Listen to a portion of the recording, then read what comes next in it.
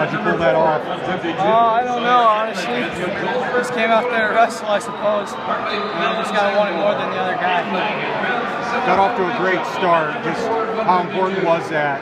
I don't know, it was really big to me because, like, sometimes it's tough to dig yourself out of the hole.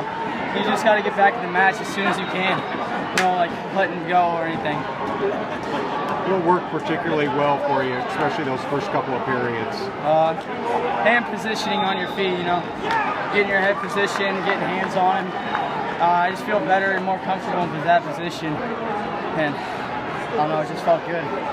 You're a freshman. Do you even realize what you're doing here this week? This is kind of unprecedented.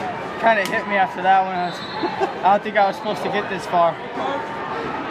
You mentioned earlier, you know, you're used to this. Now it's kind of getting to you a little bit, or? Yeah, honestly, I didn't think I'd get this far. I was just happy to place. I was all up in the sky for that.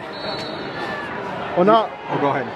You say, like, you know, happy to place. Now you got, if I'm right, Carter Happel there, so. Yeah, me and him were at district, so it'll be a nice go again. See how much I've gained in the last week. Speak to the confidence level. What's changed for you confidence-wise in the postseason, particularly this week? I don't know. My coach has just been behind me the whole time, and sometimes just getting that extra support to boost your confidence is the best thing. So I don't know. I kind of thank them the most for making me do all the extra workouts and going up to Sunday practices. Everyone else is taking the day off and it paid off.